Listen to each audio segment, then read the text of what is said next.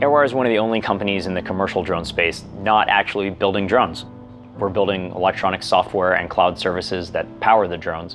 And we're doing that because we're trying to enable a whole ecosystem of companies building the drones, the sensors, the software, and the data analysis tools that enable drones to address a myriad of applications: agriculture, industrial inspection, wildlife conservation, but also applications that we can't even yet imagine.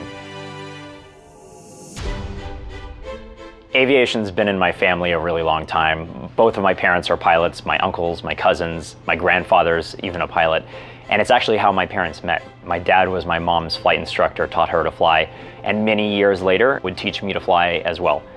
My other passion is engineering. I've always loved building things ever since I was a little kid. And so I decided to go to MIT and get a degree in electrical engineering and computer science. My first job out of school was working on the development of the A160T Hummingbird, a 6,000-pound fully autonomous helicopter that went on to break the world record. It was one of the best teams of people I've ever worked with, many of which have since joined Airware. We've had to build a unique team because there's never been a company before that is doing aerospace and is doing web technologies, where a developer from Google is sitting next to somebody from Boeing.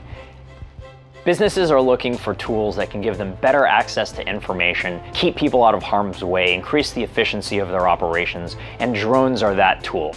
People will grab a drone instead of a ladder to do a rooftop inspection for insurance adjusting.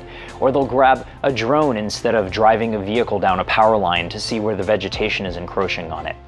It's going to take an entire ecosystem of companies. In 5 years, commercial drones will be part of our daily lives. And in 10 years, we won't even be able to imagine doing our jobs without them.